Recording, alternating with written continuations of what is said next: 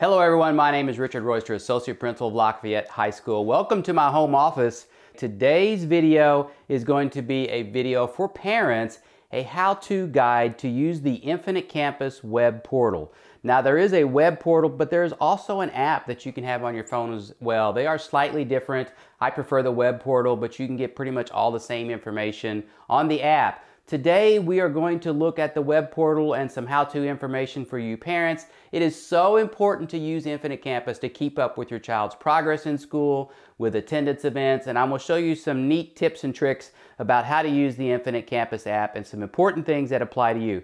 Parents, if you appreciate this video, I hope you will give me a subscribe and keep up to date with some Lafayette happenings and some other videos that we have. But let's jump on in and check out the Infinite Campus web portal.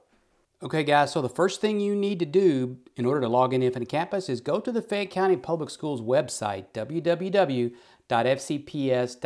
Now I'm going to do this on my phone, but you can do this on a computer as well. You're going to click over here on the menu and you're going to jump down to Students. Let that load up. Then you're going to go down to where it says Infinite Campus and let that load up, and then go down to Campus Portal Login. So we're going to go ahead and click the Campus Portal Login, and then I'm going to log in with a parent ID that I have, and I will blank some of this out for confidentiality's sake. Okay, so we are logging into the parent account, and now it is very important that when you log in, you use the parent account because it has more privileges than the student's account do. So use your parent portal access, not your child's access, if you want full features. Now, if you have children in more than one school or more than one child in Fayette County Public Schools, you will need to come to the top and select Students. So we're going to select a student here. And you can see the first thing that comes up on the main page is this calendar. Now, honestly, this is not my favorite page, but there are some interesting features here. Notice the assignments due icon, the little A+ signal, and the attendance events icon, the little bell signal. And those are on the calendar, so you can actually click on those icons on the calendar to see what those are. Now, my favorite feature is to jump over here to Schedule on the left-hand side. So we're going to click on Schedule. And then when that loads, you can see the child's complete schedule. A-Day, B-Day classes, first, second, third, fourth block, the first semester and the second semester as well. Now, from this page, you can do several things. You can look at all the grades, you can email the teachers, and that's why I think this is the most helpful page. We're going to jump down and check on this on the grades in AP English Literature. So we're going to look at Ms. Cox's class, AP English Literature. Let's click on that and load it up. And we can see that the student currently has a C in the class, and you can scan down and see the grades on every assignment. You can see the date that it's due, the date that it was assigned, and if there are any teacher comments, you could see those on the right-hand side as well. So we jump down here. Now this is obviously the most important category, the summative category that every class will have, worth 45% of the grade. So this is very important to do well in this category. So again, very easy to see the child's complete grade in this one category. Now let's go back to the schedule.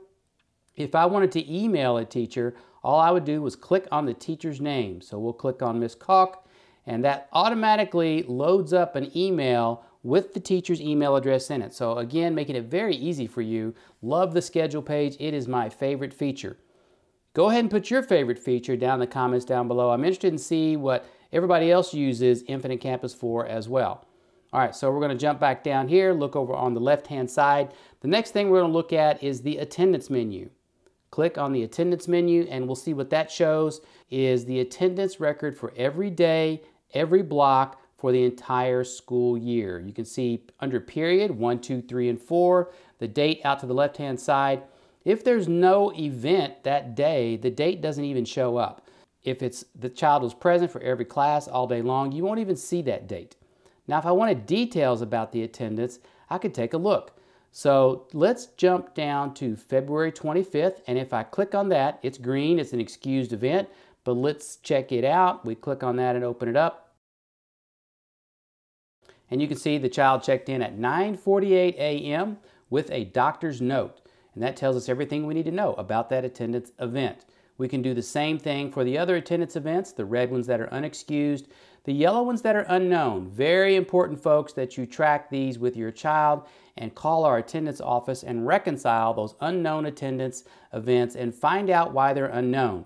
Basically what that means is the child was not in class and we don't know why. So that would be very important in order for you to keep up with your child's attendance to resolve those yellow events. Now we're going to look at the grades. We're going to click on grades over here. We're going to let that load up. Here you can see the grades in every class on one screen, both semesters. So up at the top here we have AP English first semester, AP English second semester, and then all the way down, Media Arts. You can just see all the grades for every class right here in this one screen. If I wanted to see the individual grades from this, I would just click on the class name. And then there it is. It brings us back to the class pictures or the class grades, and we can see all the individual grades for this class. All right, let's jump back to grades. Up at the top here, you will see that it says the recently graded assignments. This is important for the parents to see that these are assignments that were just recently entered. And you can see that this student has just recently received missing assignments for a couple of the assignments, meaning they were due and not turned in. Could have been that the child wasn't in class, could have been the child was absent, or could have been they did not have the homework. All right, the next tab that's going to be important to look at is the fees tab. So let's click on the fees tab. Students have fees to pay at Lafayette High School. This is for textbook rental. This is for tech fees, which includes printer ink and printer paper. This also includes special supplies for classes like cooking or art classes that have special supplies as well. So you can see over here on the top right where it says all years, this will tell us the bill that the student has paid every year for the last 4 years at Lafayette High School, and we go all the way down to see if there's any outstanding balance, and it says amount due 0, so there's no outstanding balance. The student's balance is clear for all fees. Very important that seniors get all fees taken care of because it is required to have all fees cleared in order to participate in graduation exercises. Now let's jump down to household information. This is a great tab if you have a change to make. So if I wanted to update the household phone number, I could click right here on the update and it would immediately update that phone number for Infinite Campus.